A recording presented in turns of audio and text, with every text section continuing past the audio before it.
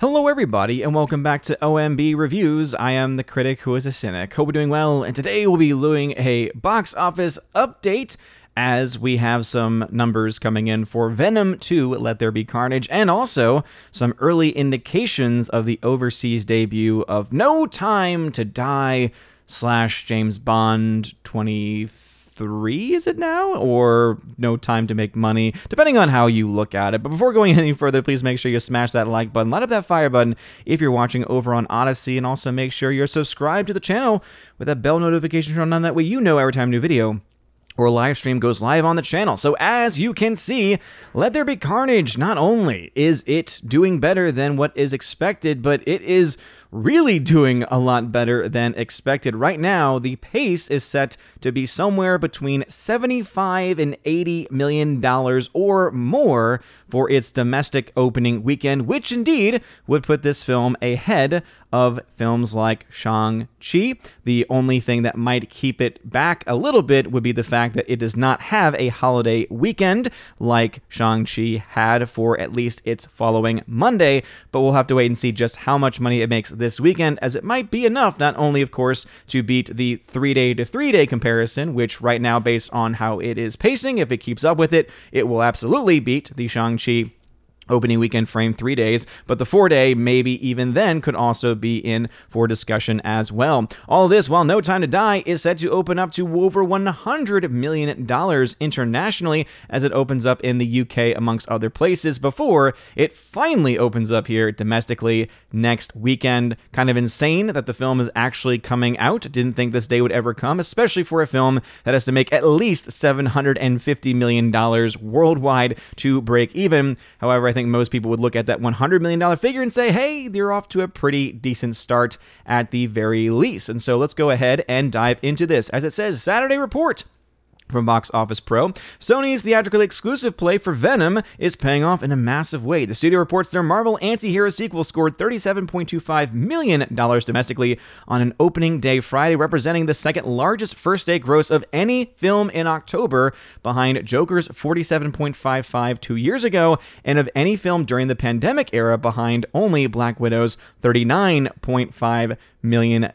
So that is still very impressive that a film like this is going to be competing up with the likes of a Marvel Cinematic Universe film like Black Widow in July of all months. So again, very impressive there. Gotta definitely give some kudos. It says Carnage Friday take includes the previously reported $11.6 million Thursday previews, though many people have been pointing out that one of the reasons why we saw such a high number for their previews is because, one, they started their previews much earlier than others, about 3 hours earlier than most other films, which tend to start around maybe 6 or 7 p.m. Also, the film is a relatively shorter movie, coming in around the 90-minute mark or so, hour 30, hour and 40 minutes, which means you can have a lot more showings in a day, which could end up being a huge plus and a huge win for this film going forward, getting more screen times, more screen availabilities, etc. As it goes on to say there, meaning the true Friday range is around $25.65 million. By comparison, the first Venom opened to $32.5 million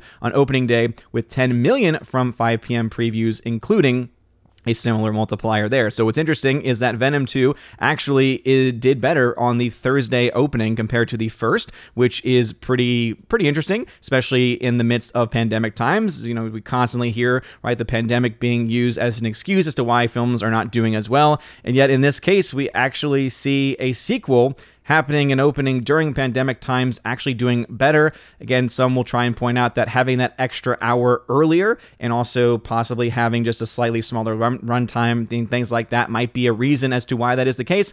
Really, it doesn't matter because the numbers are what the numbers are, and that's something that I always try and point out, that I just look at the actual numbers. Of course, we have to take things within certain context, but the numbers themselves are pretty clear. And the numbers are that Venom 2 did better in its Thursday, whereas for Venom, the first Venom, it had 32.5 on its opening day, whereas in this one, it's got 37.25. Now, one thing also to keep in mind is that that is not taking into account any inflation, right? Any differences of inflation. So we're probably looking at a film that is doing roughly the same as what the original one did, which again, the fact that we're in a pandemic is a very good sign for this film, which is why you have them now talking about this film doing so much better than what the original estimates. Remember, original estimates were around $40 to $60 million. They then bumped it up to have it be between $60 and $80 million. Now they're saying it's pacing so well that it's actually $75 to $80 million plus. So we'll, of course, wait and see what happens with today's numbers. We'll have the official box office breakdown sometime tomorrow on the channel when we actually get those weekend estimates. But hey, very strong start for Venom 2, looking pretty good. And for a film that only cost about $10 million more, that's pretty darn good. As it says, for the weekend, projections are starting to narrow a bit but remain in flux. Sony is conservatively estimating $71.3 million for the 3-day frame, but that's probably a worst-case scenario. Our internal projections suggest the film should at least hit the $75 to $80 million range, and there's a solid chance of it exceeding $80 million. If it goes over the $80.3 million, that would top Black Widow. It's the best debut in the pandemic era yet, not to mention the first Venom's weekend, which currently ranks second all-time behind Joker's $96.2 million. Again, we'd have to probably look at the adjustments for inflation, but I'd imagine that they would still be relatively close to each other, which, as it points out, for the pandemic era itself would already be pretty impressive. And also, again, seems to kind of poke the hole in the, okay, I guess, movies are just not making the money anymore, or just, pandemic is keeping people from going to see it, because that clearly is not really the case going on right here. And I'm, gonna obviously try and be as, as realistic as I can with this. It's probably also available at a lot more screens, a lot more screen availabilities before than the previous film had. Again, this screen I know is open at over 4,000 screens. The original maybe wasn't open as many, right? Having more show times, having an early start. All of these are factors that absolutely could play a role into it. But the fact that it is still doing well amongst all of the things going on is still very much impressive. It says, No Time to Die setting pandemic records nearing previous Bond franchise benchmarks. So again, seems like there's some pretty good early signs that No Time to Die actually will be in a situation where maybe, just maybe, it'll make its money back. We'll have to wait and see. It's still got a long way to go for that, but let's see what it's saying. It says that phase is expected to continue in earnest when No Time to Die bows in North America next Friday. For now, though, the highly anticipated 25th, so it's Bond 25, James Bond film, and Daniel Craig's finale as the iconic character scored another $27.2 million internationally on Friday and hit $51.4 million so far. Universal and MGM estimate the total overseas haul to reach $112.9 million from 54 markets by the end of Sunday. That would set a pandemic record, and it'll be doing so without China. So, pandemic records being set here. The film, though, still needs to make $750 worldwide to break even. And if it does somehow get to that number, but a huge majority of that budget, or a huge majority of the box office comes specifically from China when it opens there, obviously that will probably be something that we'll have to take into account, as we know how little these films get from China. In like-for-like markets, Universal estimates that No Time to Die is in line with Skyfall's box office openings and 21% below Spectre's excluding previews. So again, some good and bad news there. Notable among Bond's markets, the film added $7.6 million on Friday for a running cum and $14.2 million in the United Kingdom and Ireland. Friday represented the third highest ever Friday gross in October, as well as for the Bond series. Overall, it's the 12th highest grossing Friday in history for that market. Studio estimates over $30 million by the end of the weekend, of which would best Skyfall's debut there. So again, some good news coming out of the camp for No Time to Die for Daniel Craig's last film as James Bond, and again, set to make over $100 million in its overseas debut in over 54 markets. So really, it's gonna be interesting, to say the very least, of what happens next weekend when we finally get the domestic opening, as the domestic opening is looking a little bit better than previous estimates. You can see the estimates are up 11% domestically from the last time they had mentioned this, so expected to make around $70 to $95 million opening weekend, and a projected total range domestically of 175 to 275. So if that number holds, if this film reaches closer to $200 million domestically, which they seem to indicate it's more likely going to be able to do, And if it is able to make over $200 to $300 million internationally, which if it's going to reach over $100 million this weekend, over $200 million internationally, very much in the picture there.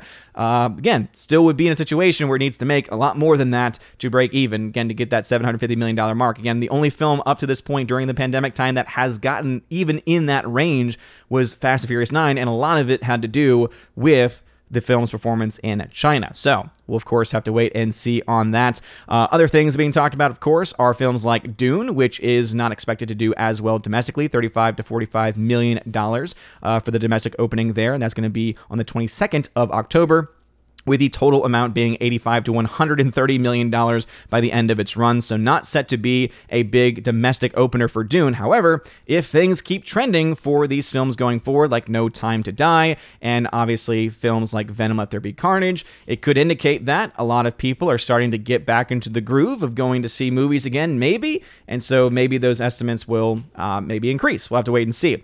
As like for like, currently at this point in time, though, Venom is beating Shang-Chi pretty solidly at this point. As you can see, the first Friday number, and again, these include the Thursday premieres, $37.2 million for Venom, Let There Be Carnage versus Shang-Chi's $29.5 million opening. So Venom, Let There Be Carnage pacing ahead as of this moment of Shang-Chi. Shang-Chi was able to get to, as of right now, $368.5 million. It'll hit its break-even number this weekend, so we can expect that if Venom is going to be performing this well, and if not this well, possibly even better than Shang-Chi, that this film will probably make more than Shang-Chi, meaning probably north of $400 million, which would be more than what it needs in order for it to break even. As I mentioned previously, only costing $110 million, adding on top of that the marketing costs. Again, these are all typical marketing costs, so these could be higher, obviously because of pandemic times, but based on these numbers, which are the only official numbers that we have available to us, $247.5 million is the break even for Venom 2, which it could very well get halfway to, at the very least, by the end of the weekend, depending on how well or how not well it does in the international marketplace. But anyway, just giving an update on these movies. Have you seen the movie No Time to Die yet? I know it's available, again, in 54 markets. There are people from all across the world that I know that sometimes will watch these box office breakdowns, so let me know your thoughts about this in the comment section below. And also, do you think that No Time to Die could make its money back with this strong potential opening?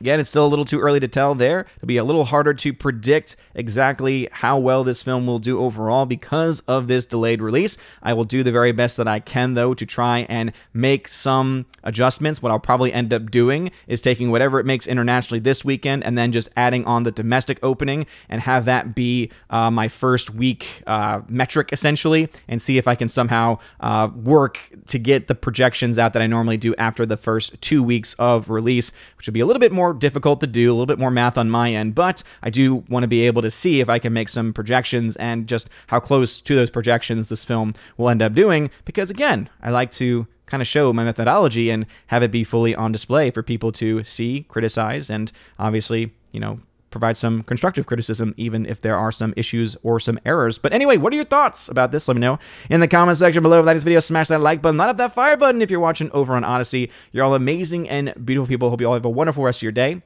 And as always, God bless.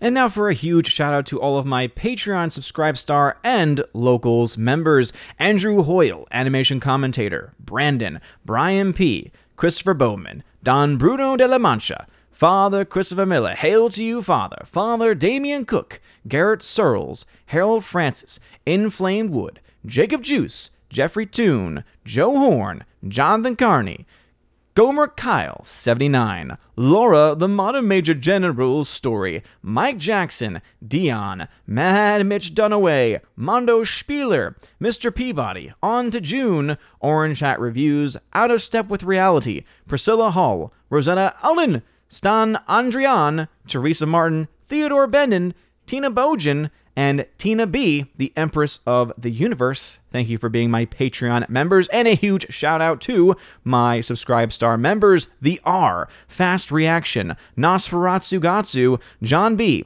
Perpetual Punster, Mr. Roy, Glinzer, J. Alex McCarthy Jr., Dean Heiss / the new number 2, J-Rod the Beer Guru, and ZK-Man. Thank you very much for supporting me over on Subscribestar. And to my one Locals member, Robert Barnes, thank you for supporting me over on Locals. And if you want a name shouted out, or your name rather, shouted out at the end of every single live stream and video, please consider joining on one of those platforms, either Patreon, Subscribestar, or Locals. Links to that can be found in the description. Look at that top link especially. It's called the Willow link there. It'll give you links to all the social media platforms and also ways to support the channel. If you want to be an Army of Asgard level or above member, you can get access to giveaways that I do every single month. I give away 4Ks, Blu-rays, all kinds of stuff. It is a lot of fun. Also, if you join at the Keeper of the Bifrost level, you get access to all of that. Plus, you get access to an exclusive podcast that I do with John the Flick Pick Flickinger.